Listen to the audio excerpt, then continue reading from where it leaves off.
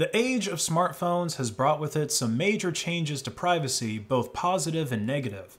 On the downside, smartphones themselves can be used as spying devices by the companies that control them, or by threat actors that are able to hack into them.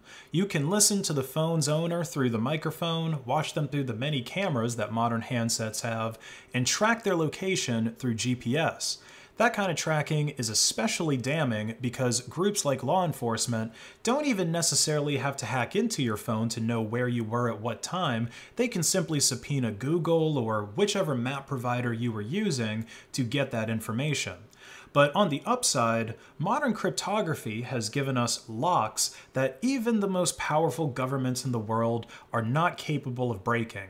Consider the situation before cryptography. If police managed to get a warrant to search your home or business, and you had secret documents or some other information that you didn't want law enforcement to get, then your only hope would be to hide those documents somewhere or give them to a trusted third party that can ride them out of town on horseback and hope that the police don't find them. Or if you can reproduce the documents at a later time, then I guess you could burn them and then recreate them later when your troubles blow over.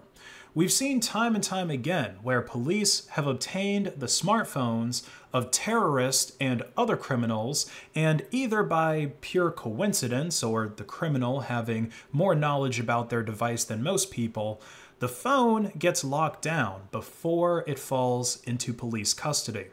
And this is especially bad for them if the suspect is deceased, because then law enforcement can't use any torture, enhanced interrogation techniques to get the passcode to the device. That leaves law enforcement with the final option of reaching out to the manufacturer for a key.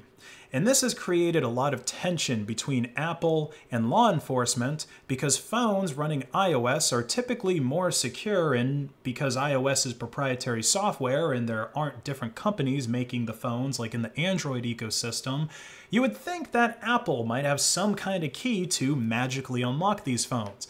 But Apple keeps insisting that they don't. Now, even though Apple doesn't have a magic key to unlock iPhones, there's still ways that law enforcement can get data off of those phones. But their success is heavily dependent on the lock state of the device.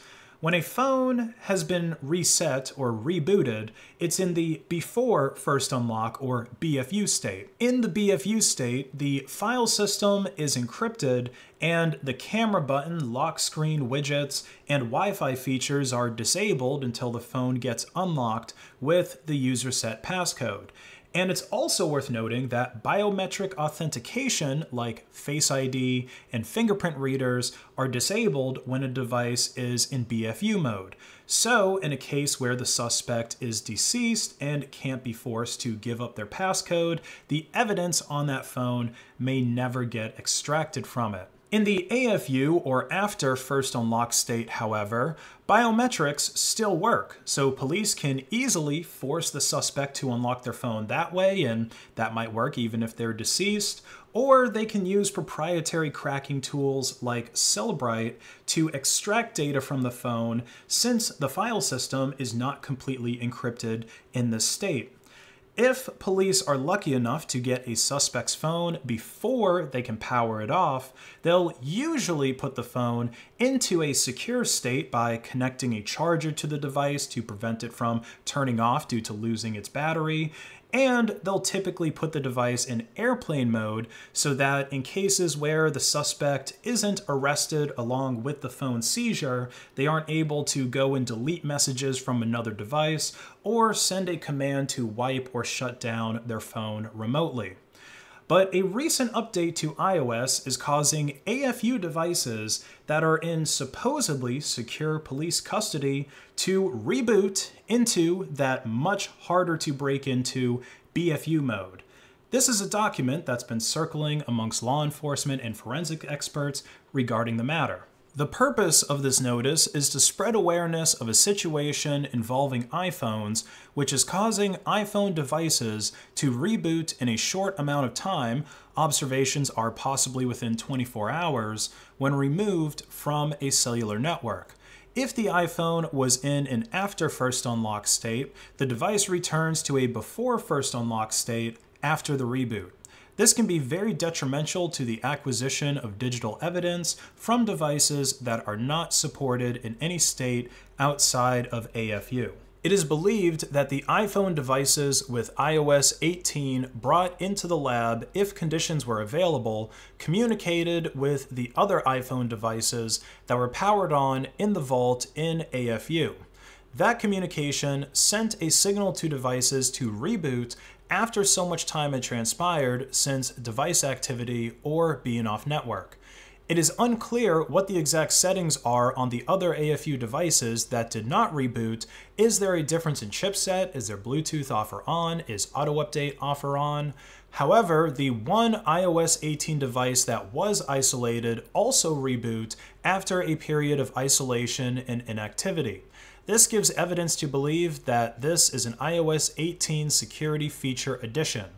Note, the iOS 18 devices entering our labs and sending such a signal do not have to be evidence. The device entering could be our issued work iPhone running iOS 18 or a personal device brought in by an examiner. So the hypothesis here is that there's some kind of signal or command that iOS 18 plus devices are able to send to, I guess, random iPhones running different versions of iOS that causes them to reboot. Now, this idea isn't that far-fetched because the Find My network that Apple's built up over the years relies on Apple devices being able to send unsolicited pings to one another and respond to them.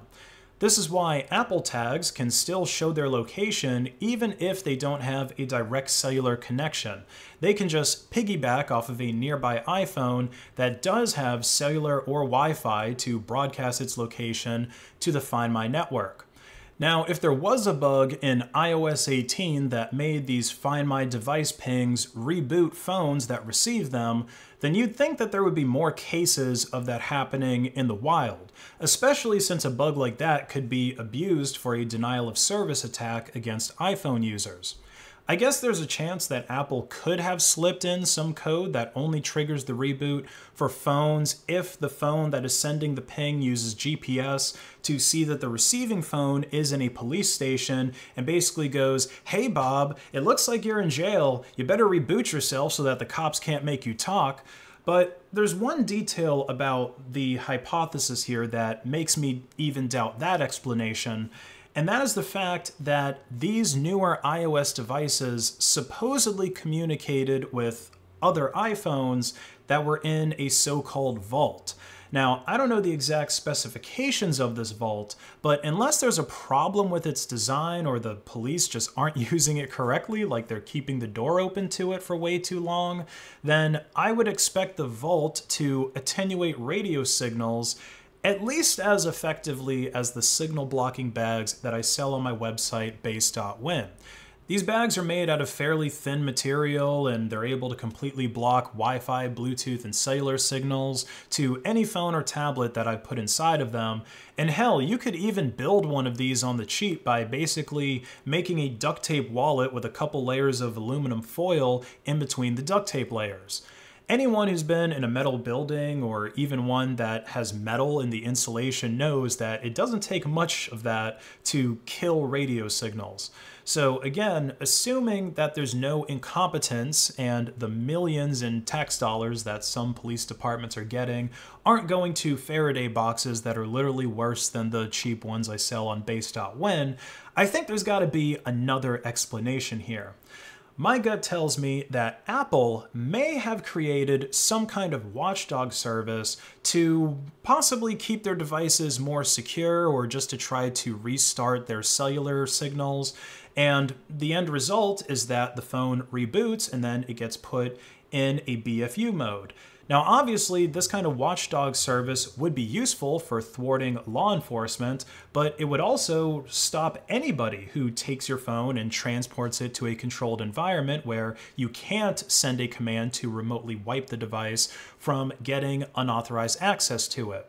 So if it does come out that there's a program running in the background on iPhones like the one I just described, then law enforcement would have a pretty difficult legal case to try and make a claim that Apple just created the program to interfere with law enforcement. No, that could be looked at as a legitimate security feature. There's also the possibility that the devices in question really do just have a bug that caused them to reboot, because several iPhone 16 users were reporting earlier in October that they were getting random freezing and restarts of their new devices, and Apple issued a fix for this in iOS 18.1. So if that's the case, then this would be one of those rare instances where someone not updating their software actually saved their ass in a big way. Let me know in the comments below if you have any hypotheses about this new nifty security bug or feature that iPhones seem to have. Like and share this video to hack the algorithm, and have a great rest of your day.